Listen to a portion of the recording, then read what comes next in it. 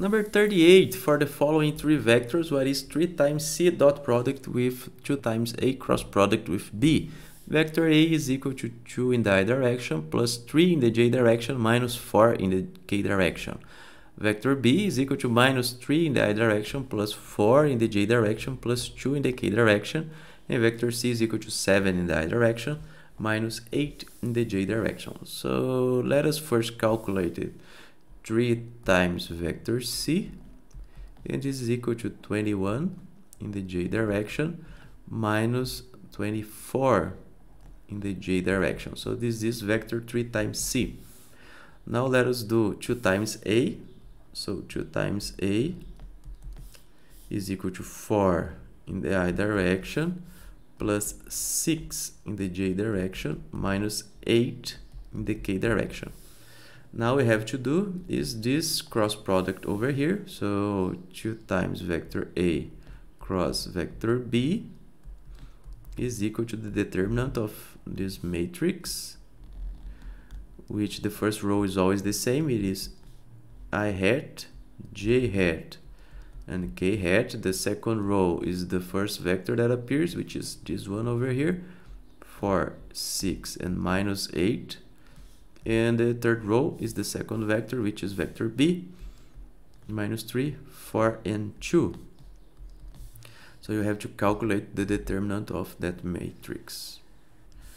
And it is, let's see, 12 in the I direction plus 24 in the J direction plus 16 in the K direction plus 18 in the K direction.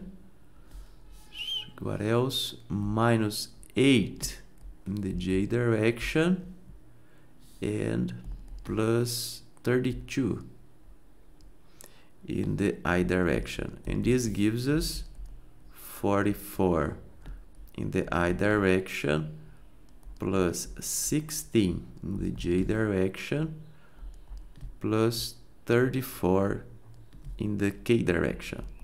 So this vector over here is this term, the right term over here. So now we have to do the dot product between 3C and this vector over here. So we're going to do 3C dot 2A cross B, and this is equal to 21J hat minus, sorry, this is not J, this is I. This is I over here, right? 21I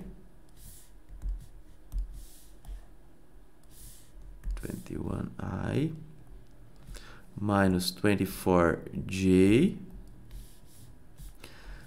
dot product with 44I plus 16J plus 34K. So all you have to do is to multiply the components and then sum everything up.